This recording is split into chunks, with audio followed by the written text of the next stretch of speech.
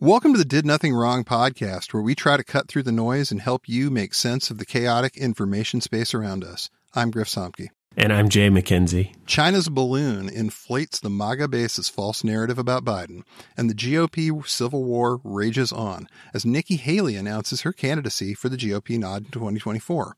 Will she excite the base or get flattened by the Trump train? If you like what you're hearing, please make sure to subscribe to the newsletter at didnothingwrongpod.com. And if you're listening to us on Apple Podcasts, Google Podcasts, or Spotify, please give us a 5-star rating. We've got a great show for you today. Thanks for joining us.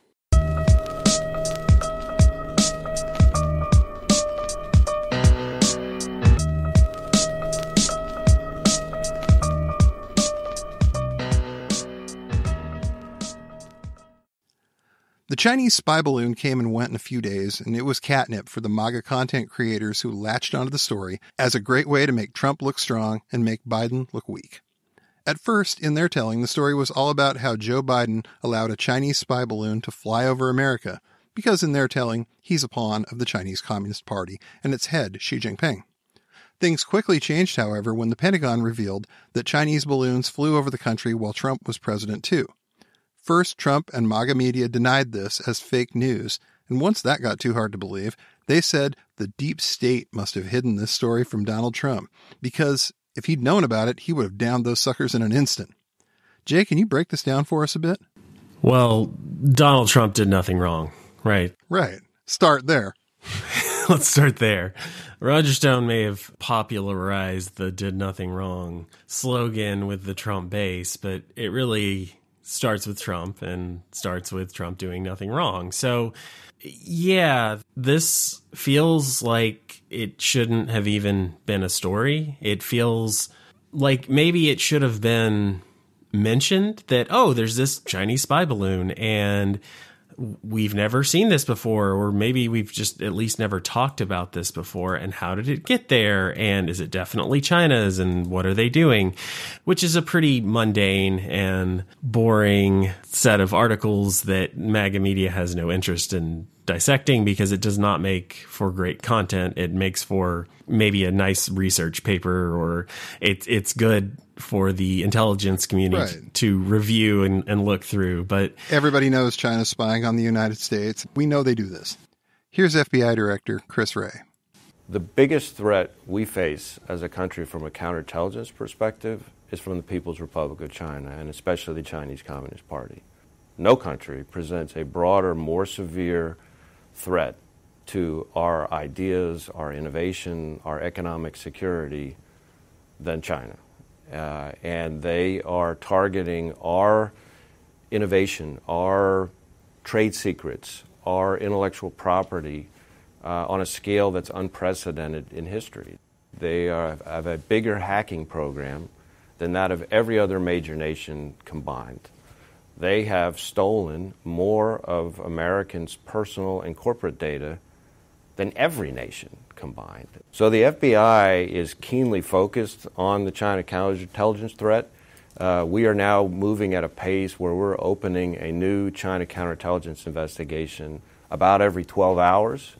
Yeah, it's not a secret. We're not surprised. It is a new thing, but they just took this, okay, what is happening story and said, how can we make it look like this is evidence that Joe Biden is owned by China, which is always what they do and always where they go with it. Trump even retruthed something on his Truth Social platform that was Jack Posobiec saying that Biden isn't shooting down the balloon because we are owned. We are owned by China.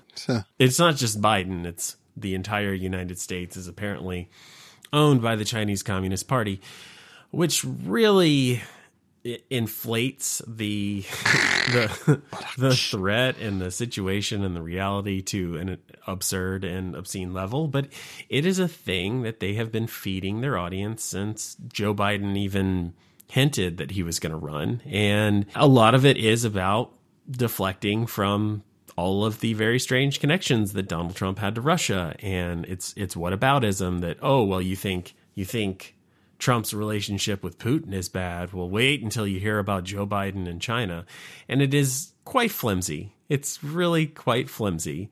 there are a few weird things with Hunter possibly taking this money from a guy connected to Chinese intelligence, but prove to me that that has anything to do with Joe, that he knew anything about it, much less it influenced any decision he made.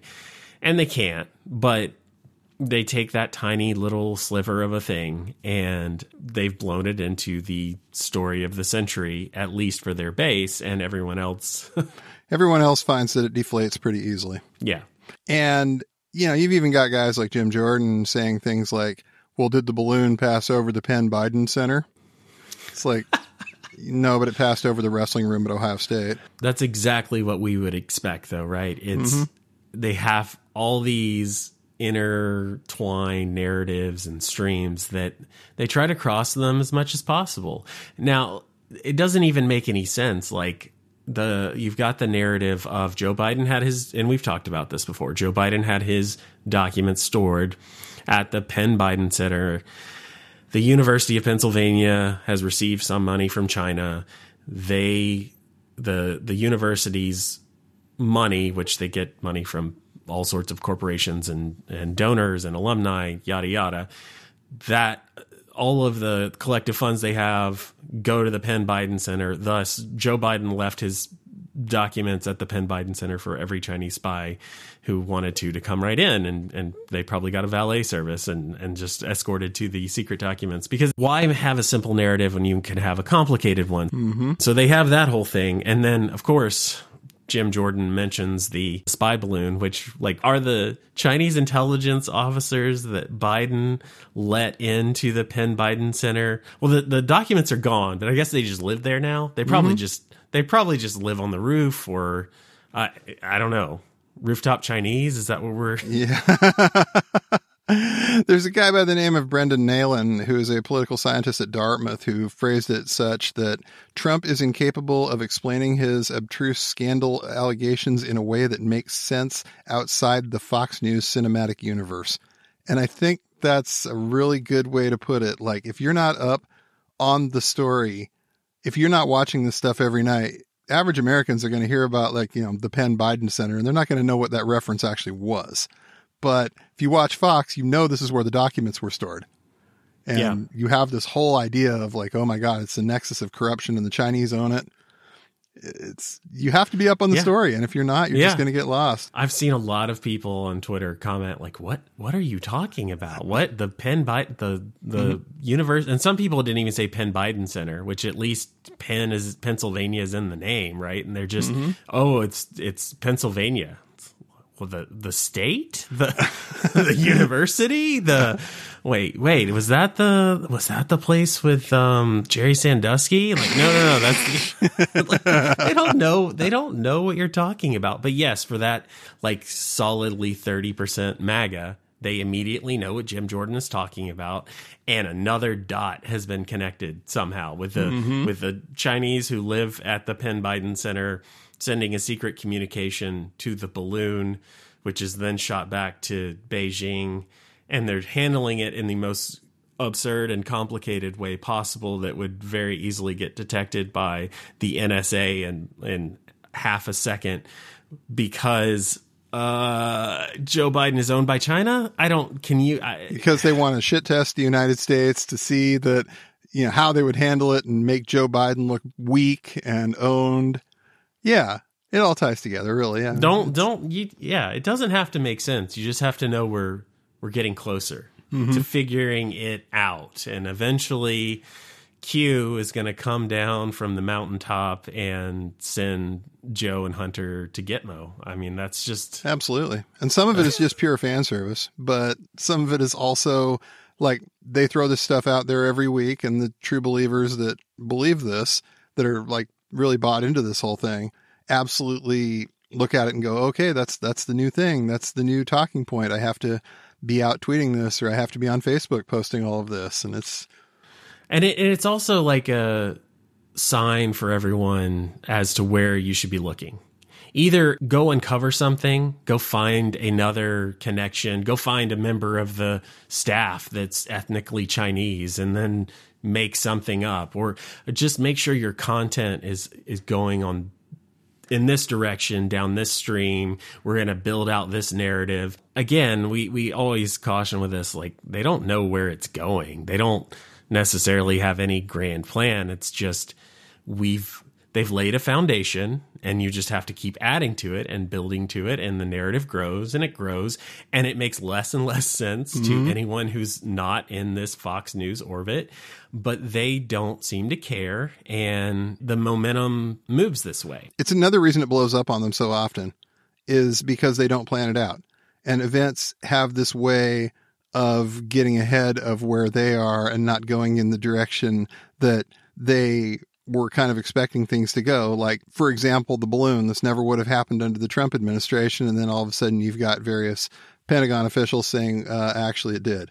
We didn't necessarily understand what that was at the time, but looking at it now, we do. And they're, well, okay, so now it's the deep state lying. And you have to go farther and farther, like you said, out on that limb in order to like tie it together and make any sense. And unless you're a real big, huge fan, it's just not going to. You're going to lose the normies. Yeah, the argument about this never would have happened under Trump, I think that lasted maybe 24 hours. Mm-hmm. I mean, I watched the tweets come in, and it's so much and it's so many, and you can picture Trump with the Superman outfit or NFT, and like they're all just waving the banner, and Trump would have just shot that thing down immediately. And then looking at like some of the more absurd tweets and the Donald, which still exists out in the world and is kind of the pro-Trump troll hive mind, but their comment section is saying, yeah, nuke China, shoot down the balloon and then nuke China. And if Trump was there, he would have already done it. It's like, okay. But yeah, it didn't last very long. And you had all these stories coming out and saying that, yeah, there were these balloons and they've been tracking it. And there's still, it's kind of unclear if they knew right away that these were Chinese balloons. They spotted the balloons. It's not clear when they figured out what they were. It's not clear. Like, a lot of the details are just coming in, but they don't wait for the details. They don't wait for the Pentagon to get all of their ducks in a row and come out with a statement. It's, well, immediately for MAGA, it was, oh, this is fake news. They're just trying to cover for Biden because he's so weak, and because there's that kind of underlying narrative of the deep state is in bed with Big Pharma, and Big Pharma and China are also in bed, and that gets off into the whole anti-vax arguments and information. The narrative shifted quickly once the information starts coming out. And I even saw Fox reporting on it that, yeah, these balloons were actually out there during the Trump presidency. And even though they were kind of they weren't blaming Trump, they weren't doing any of that, but it got to the point where the MAGA media space had to address it. They had to say something. And as far as I can tell, Trump has just denied it. Like, flat out, this didn't happen under the Trump presidency. That is his line, and he is sticking with it. And so MAGA also has to kind of adapt to his tweets and his arguments and his lines.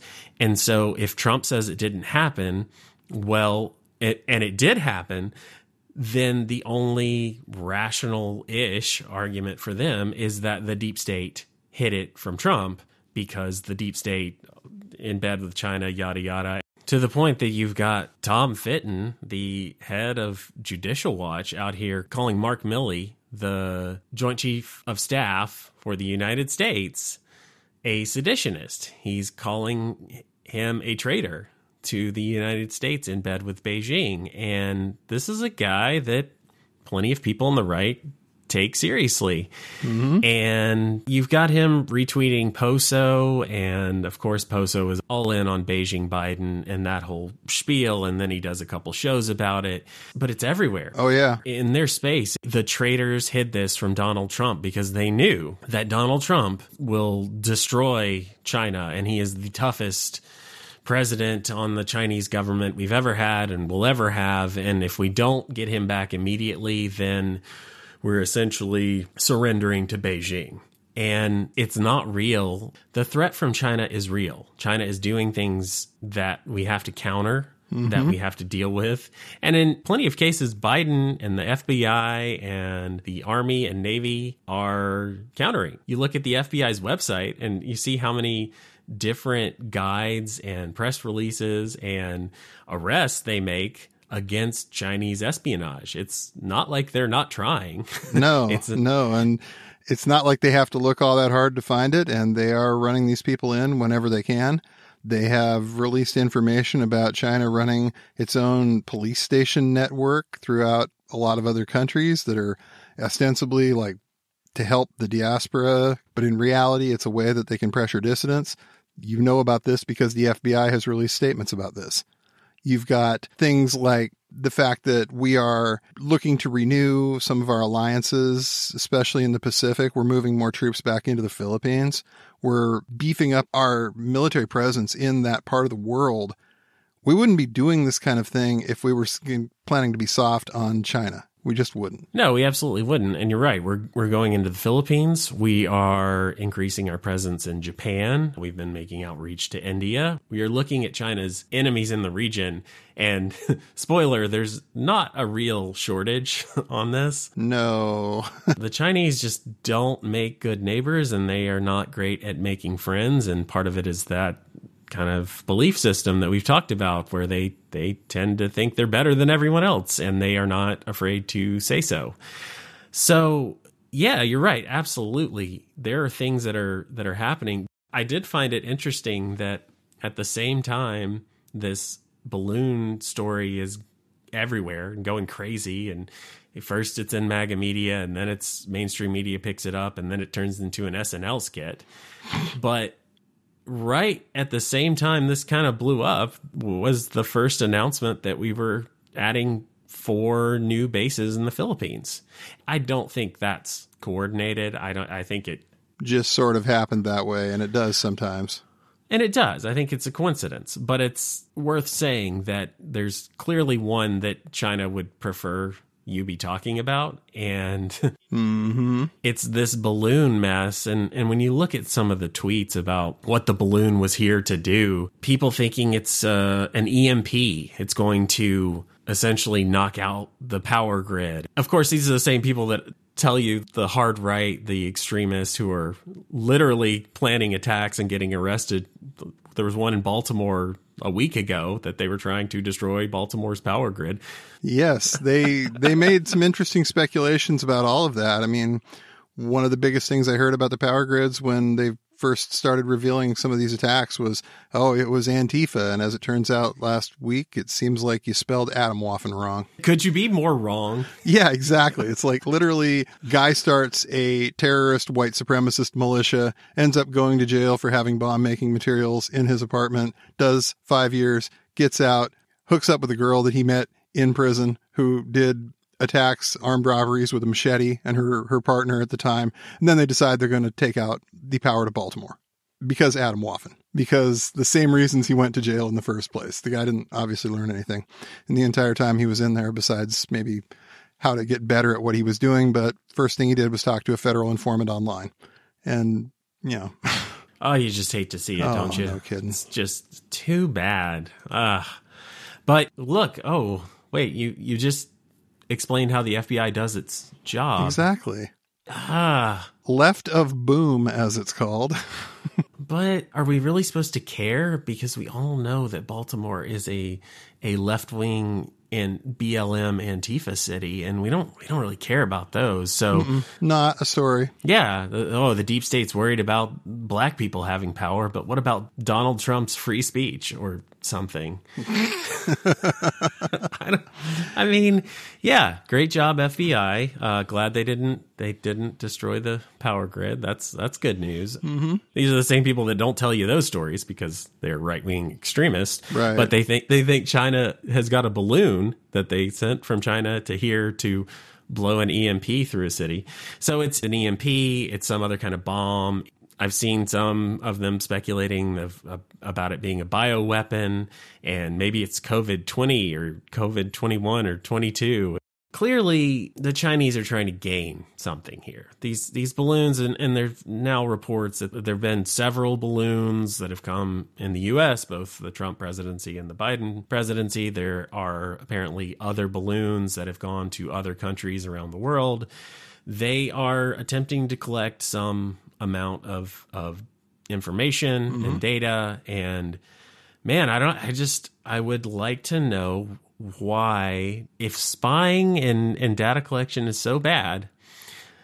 People may not remember this, but once upon a time, Trump was supposed to essentially shut down the Chinese telecom companies, Huawei and ZTE. And he also later threatened to ban TikTok. And the ZTE ban eventually went in place, but Trump also, they had him set on it. They had his policy aligned. He had said all the right things. We're going to ban this. We're not going to let this happen. And then he sent a tweet. and I think it later came out that he had talked to Xi, and Xi had convinced him to lay off. And it's that thing of Trump always, maybe not always, but Trump very often repeats the thing he heard last. And so yes, right. ZTE got banned eventually, but Xi talked him out of it. And this is the same Xi who Trump trusted when COVID was raging and China let it get out of control, didn't contain it. They were lying in the early days about how bad it was, and they didn't lock everything down soon enough. And there is some debate about whether or not they could have stopped it at all, and maybe they couldn't, but lying didn't help. And you know who defended that? Well, Donald Trump. So MAGA has inflated the threat of China, that they're perfect and wonderful and, oh my God, we're owned and everything is going to come crashing down. And the reality is China is a threat. We very much believe that this is a new Cold War, and the Chinese government absolutely wants to replace us as the world superpower. And given their history and the fact that they are an authoritarian state, we very much stand opposed to that.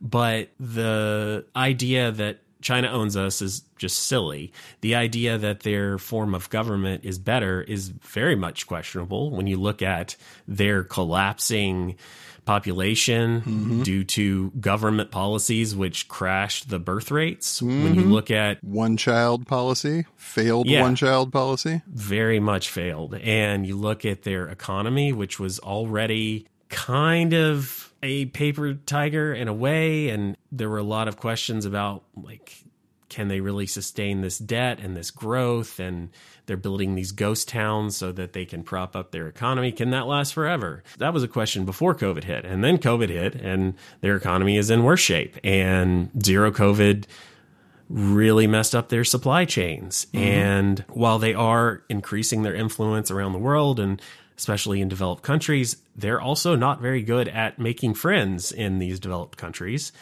And so, the threat is real, and China might win, but China hasn't already won.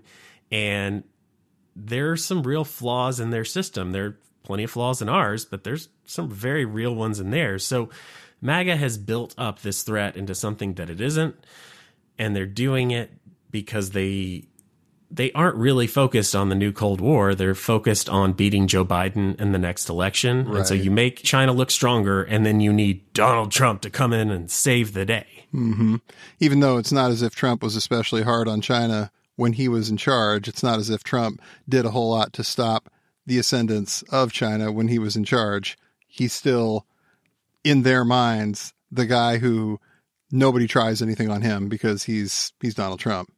Never did anything wrong ever.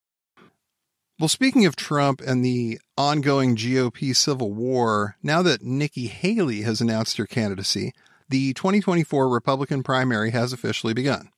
Well, it really began with Donald Trump implying that Ron DeSantis is a pedophile on Truth Social because an establishment type like Nikki Haley is running, at best, to be picked to be Trump's VP. DeSantis is the real threat, but his response to Trump's accusations of grooming and drinking with underage girls was not to name Trump and to redirect the conversation to how DeSantis is actually focused on fighting Joe Biden. Haven't we seen this trick before? And how well did that work out for Trump's competition in 2016? Well, I don't know. What's Jeb doing these days? Oh, it really did seem like a Ron moment. Yeah. And he said it in front of 2 boxes of Pampers. I mean, that was just really the DeSantis advance team, man. You guys are just winning all the wins.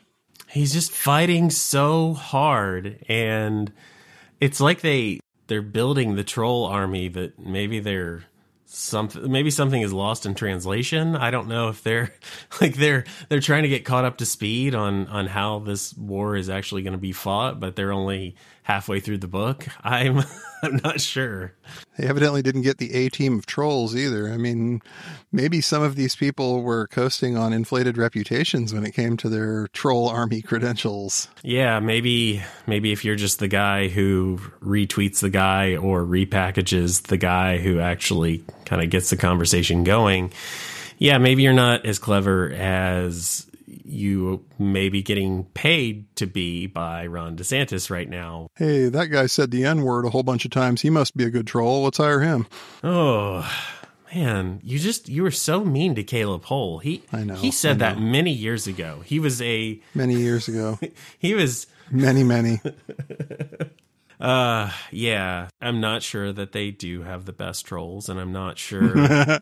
I don't know. It's just, I understand what DeSantis is doing, and it has been this strategy of he didn't even mention Trump. He just mentioned Joe Biden and said, "Oh, I'm fighting Joe Biden, and he is the respectable owner of the libs." Like he is definitely building this troll army. He is definitely trying to get these people to come over to his side, and he is definitely signaling that, hey, we're fine with this. You want to post your batshit fighting CNN memes? That's fine. Just replace Trump's body with mine. Like we're gonna make it happen because he knows he needs the content creators, and he knows what they do.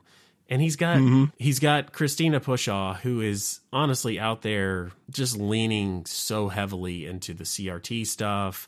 And she's, of course, hanging out in Jack Posobiec's mentions, and as one does who wants attention and wants to be in good favor of the 4chan trolling elite.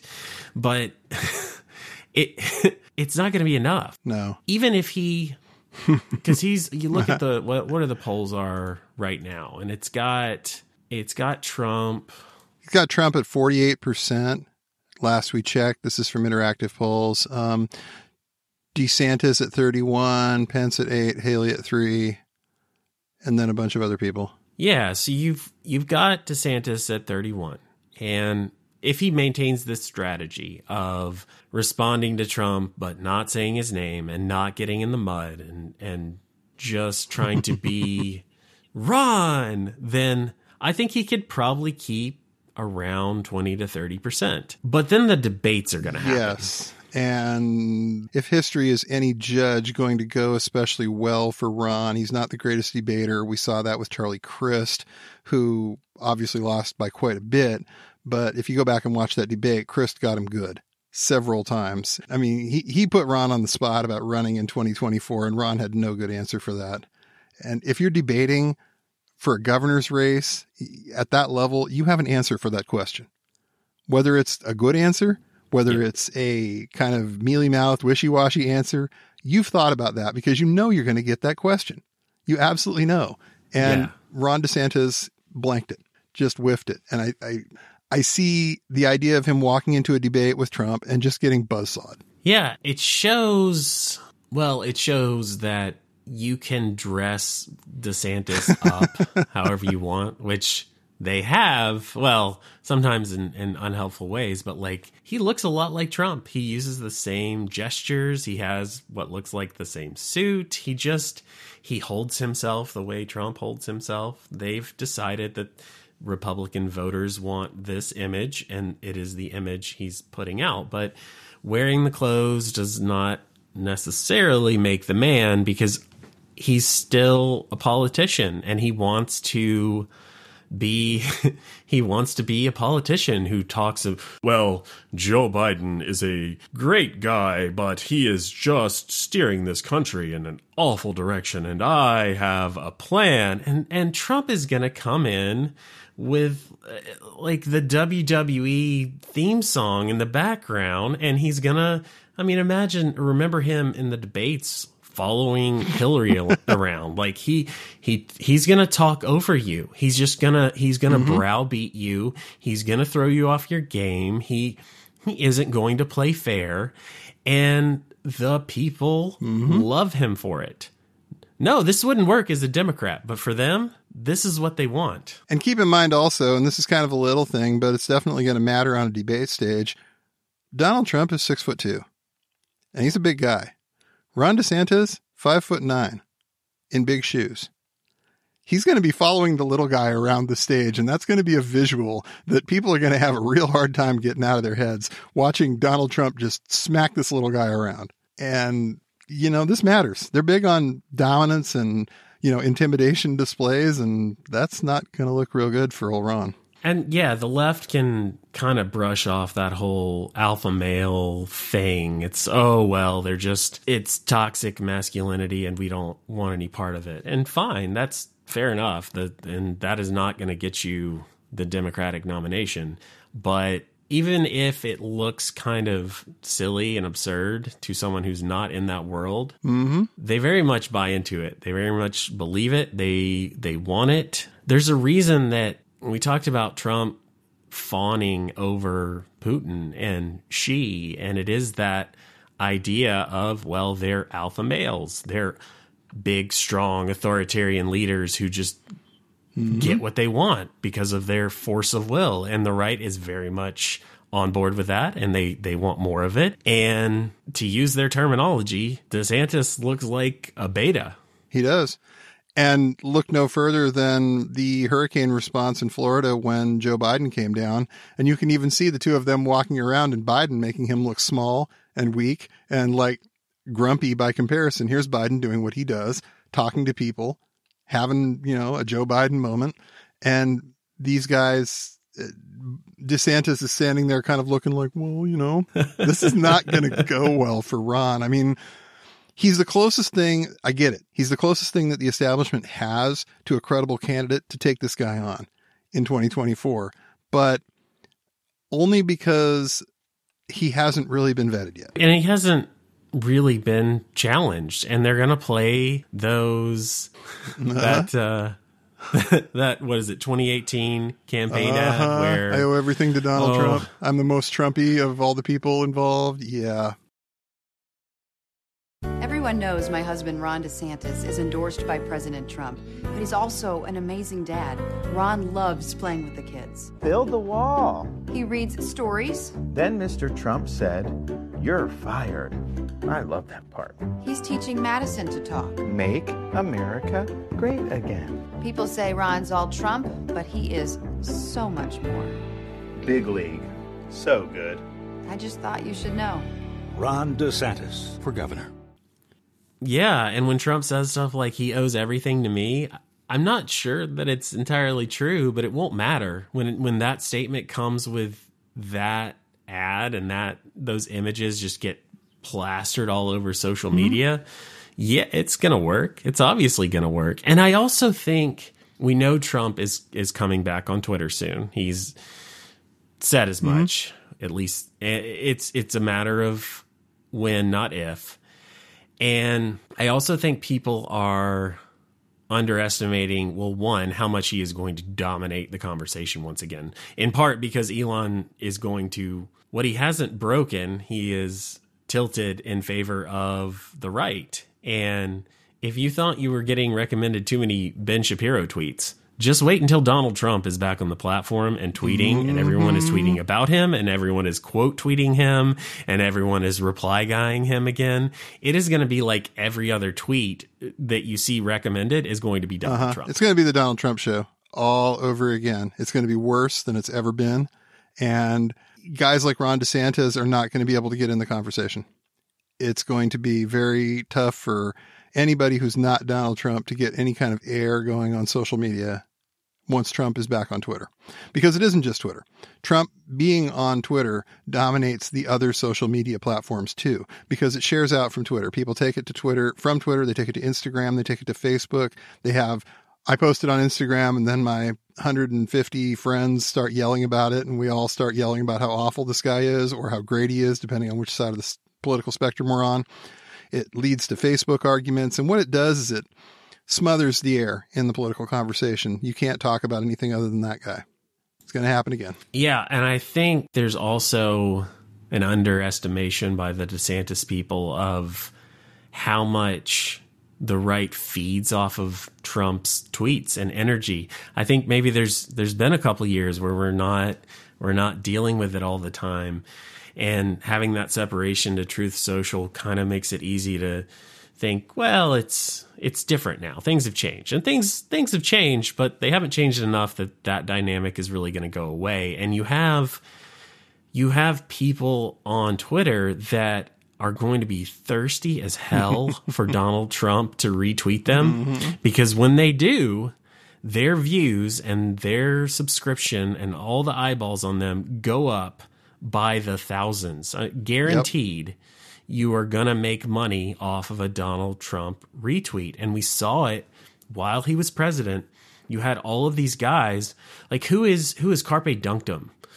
Logan Cook, the meme smith who ended up at the White House with Donald Trump at this little troll convention that they had. Some dork from Kansas. Yeah, but Trump liked him, and Trump retweeted him, and now this is his job and career.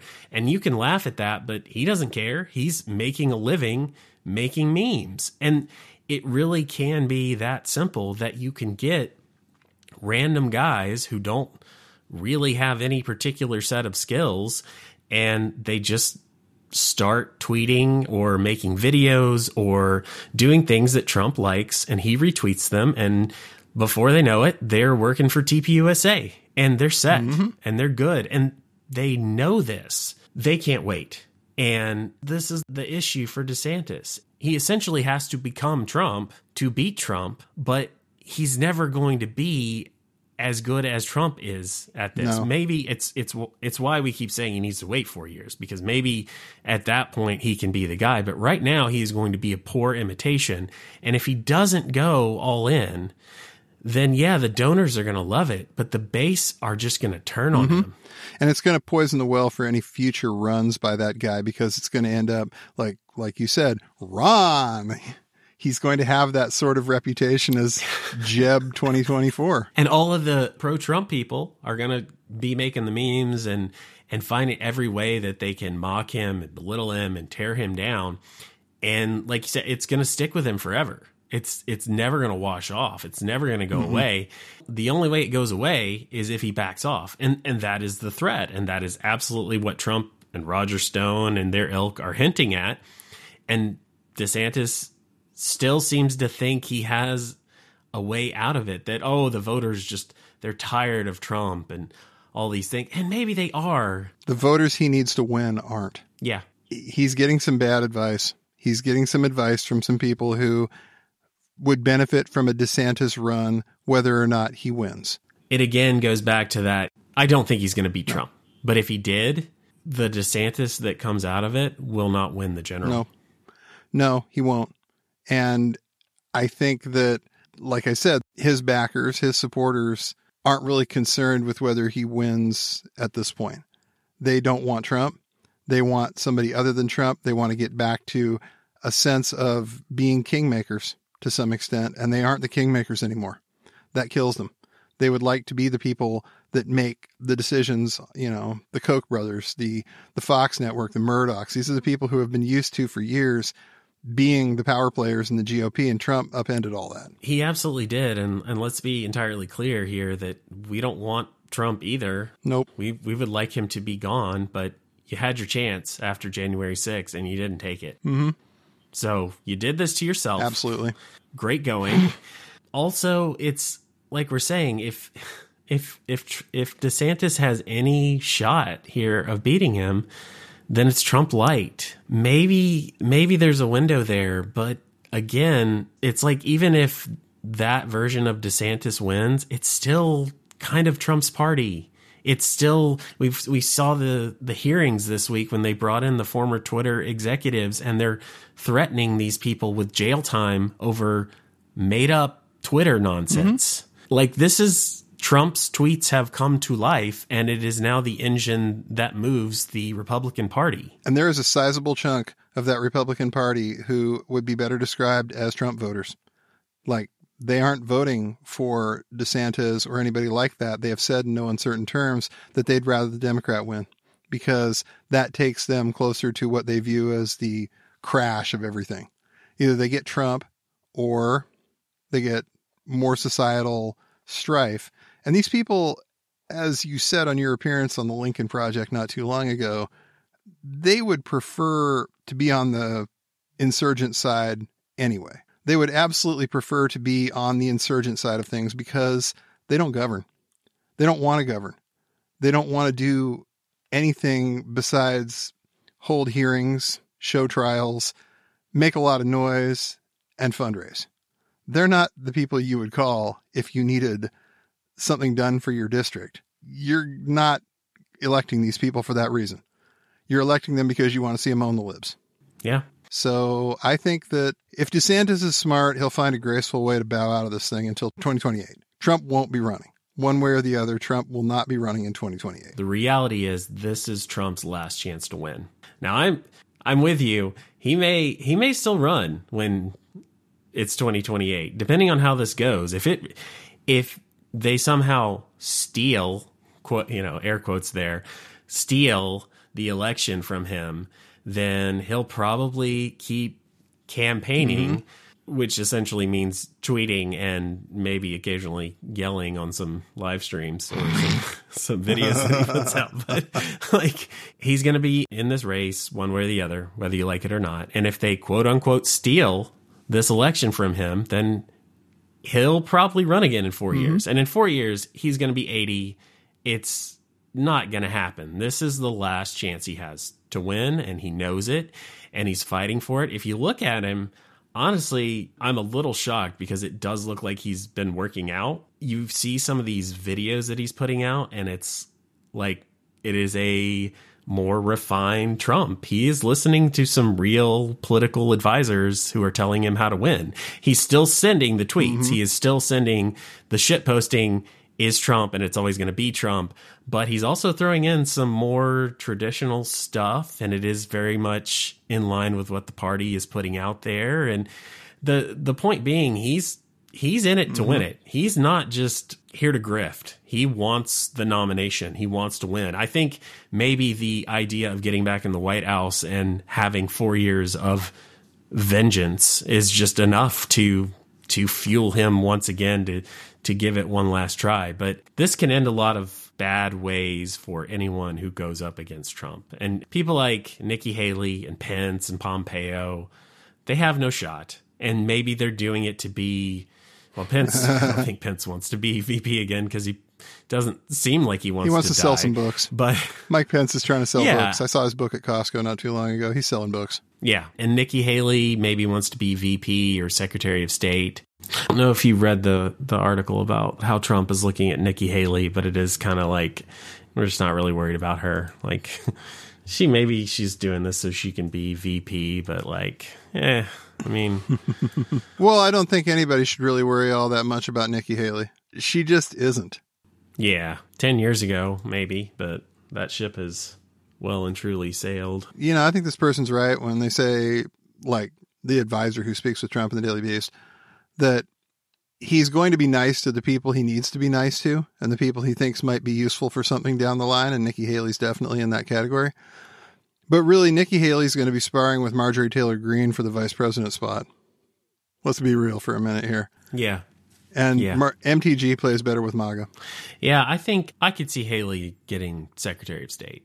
Like, Sure. I could see that. I don't think she's going to get VP, but yeah, Secretary of State, that's a possibility. I mean, if you can give that to... She was a former UN ambassador. She's got some international experience, I mean, she could, yeah. She hobnobs. She knows people. She's part of the clique. Yeah. she would get some normie conservatives, some of the base, some of the donor base on board, but yeah, I don't think that she's not enough. No, they'd be afraid she's going to be Pence 2.0. Mm-hmm. They're not doing that. Well, how is she not? Exactly. And you've got some other people who are going to be out there trying to make money, fundraise. They're going to be gone quickly. I think VP is going to be between MTG, Carrie Lake, and Tulsi. Yeah, I could see that. I know Tulsi's the wild card, probably, but if he wants to go on a unity ticket with the Democrat, I feel like someone has at least considered it, because why is that lady hosting Tucker when he's not there? Why is she the fill-in? She's obviously not good at it. And I don't even blame her. Tucker has done this for decades. Right. It's not her spiel. She'd get better. I don't think she's an unintelligent person. She's a horrible person, but she's not unintelligent. But like, why is it Tulsi? I mean, maybe just to piss off the libs, but I don't think anything's decided there. I don't think it pisses off the libs all that much. I think the libs just kind of view her as you got elected as a Democrat under somewhat false pretenses. Bye. Yeah. She's not in Congress. She's not something most Democrats, I think, spend 2 minutes in a year thinking about. But, I mean, if you're trying to get her over with Tucker's audience, this is a really good way to do it. Trying to convince her, oh, hey, because, like, the Dems know who's on side. The Dems know who is on the board and who isn't. The Dems know who's actually really on the team and who's not on the team. And yeah. The minute Tulsi kind of hit the national stage, everybody realized that she's about as leftist as Glenn Greenwald, really. Yeah. She's, not somebody, they can say whatever they want about their political beliefs, but their actions and their votes on various bills, her denial of, she's an Assadist, for fuck's sake. It's like, this is not a left position unless you're talking about the Glenn Greenwald, Code Pink, Scott Ritter, all of these other people left. And that's not the Democratic Party. They can say whatever they want, but they're not. These people are the Jill Stein left. But back to DeSantis. If DeSantis is in it, he'll be in it for a while. And you know what? Maybe he'll win. But I think if he wins the primary, he will never become president, because that is how thoroughly they will poison the well. Ask yourself this. If he somehow, some way manages to win the primaries, what circumstances does he win under that you don't have Trump saying it was a steal? You don't have Trump saying the whole thing was stolen from me. How does that play out? And all the bitterness we saw in the Democratic primary in 2016, when all the Bernie Sanders supporters were convinced that the election was stolen, that the primary was stolen from Bernie, and that Bernie would have won, that is going to look like congratulations compared to how the Trump voters are going to handle this, especially if Trump says it was stolen. He's going to have a whatever section of the base that is not going to vote for DeSantis, or as Fuentes has said, they're going to groip him.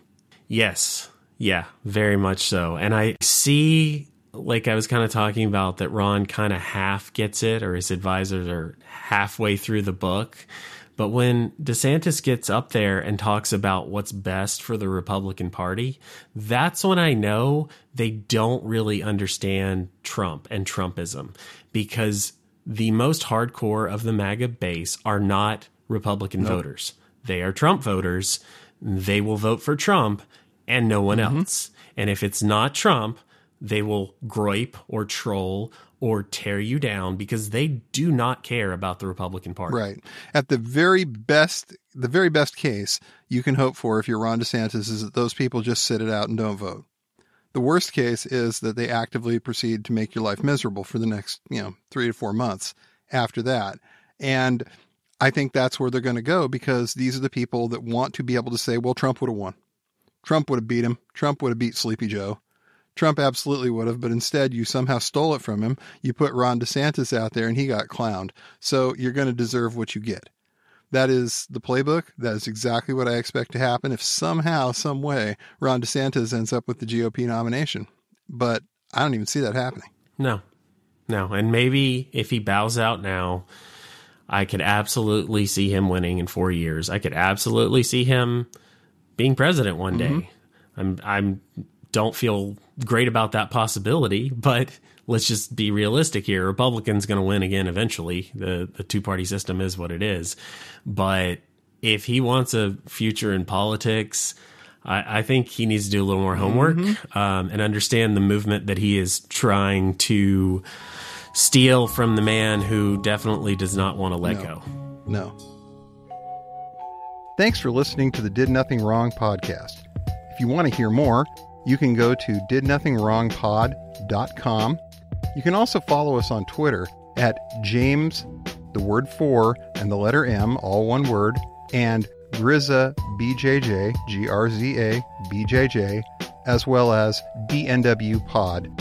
Thanks again for tuning in, and remember, everyone mentioned did nothing wrong.